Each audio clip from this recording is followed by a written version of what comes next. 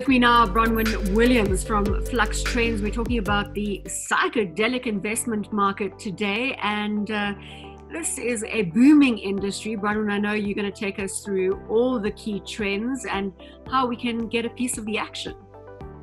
Yeah, so the psychedelic industry is really shaping up to be in a very similar place to what the cannabis industry was over the last few years. So what we've really seen as a sort of macro trend is there's been a reversal of a lot of the war on drugs that took place in the 1970s, the 1980s. A lot of deregulation is taking place, and we're allowing us to now start to invest in and trade with a lot of those naughty products that we weren't able to play with legally before. So if we want to get a handle on the size of the psychedelic industry and what's shaping up to be the next big opportunity, I think it's always helpful to look and see what happened with the cannabis market. So the one statistic that always just drives the picture home, for me anyway, is the fact that there are now more people working in the legal cannabis industry than there are dental hygienists across the world. That certainly puts things into perspective. Before we go further, can you unpack the psychedelic market for me, or the psychedelics market for me? What exactly are we talking about here?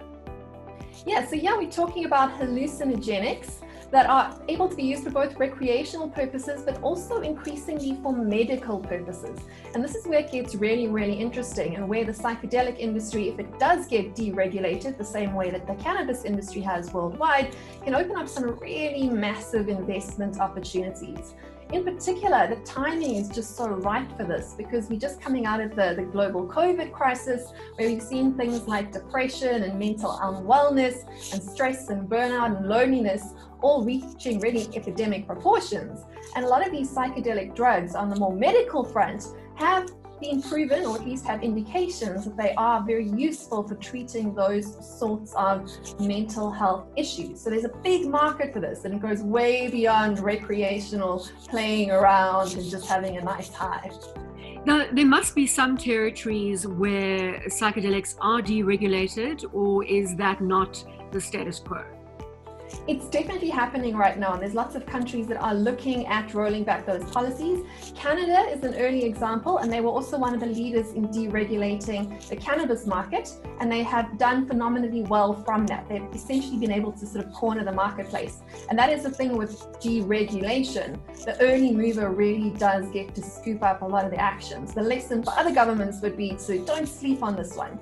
But what's interesting with Canada is that they actually launched in January this year their first exchange-traded fund dedicated just to psychedelic stocks. This is not just talking about a small industry. This is talking about enough interest and enough capital to actually put together a basket of stocks, and then put together a basket of legal stocks that investors are able to start investing in. So that should really drive home. This is a signpost. This industry is opening up, and you don't want to be one of the laggards in this space. And what appetite have we seen for those exchange-traded funds in the psychedelic range in Canada? Oh, they've been phenomenally successful. Investors are looking for yield right now. We know this across the marketplace. We're looking for any sort of big opportunity, and the pharmaceutical industry has always been attractive to investors. This is going to tap into the formal pharmaceutical industry, as well as open up a whole lot of opportunities for new businesses and new startups to get involved in this space, in much the same way that the cannabis industry did that. So if you're looking for yield, it's about keeping your eyes wide open and maybe dipping your waters into the psychedelics industry. Exactly, and if you are a business, keep your eyes open, and you want to be one of the first businesses ready to take advantage of these opportunities as deregulation heads to your shores, because that's what tends to happen with any sorts of regulation. If certain markets are opening up, other markets have a vast incentive to do the same, and you want to make sure that you are in on the first wave of that and you don't get caught sleeping. What about the size of the market? What are we actually talking about here? Okay, so analysts are actually quite optimistic here. They are saying that by 2027, so 7 years from now, we can look at the legal psychedelic market being anywhere up to $6 $2.78 billion US dollars. And to give you an indication in contrast with the cannabis legal market, analysts are projecting for that same year, 2027, that the cannabis market will be worth around 10 times that. So anywhere from sort of 65 billion USD all the way up to some of your more optimistic analysts, 180 billion USD. So the cannabis market is a lot more mature than the psychedelic market, but they're growing at around about the same rate, double digits, around 17-18% a year. So we have to see that this is basically sort of 10 years behind where we were with the green rush.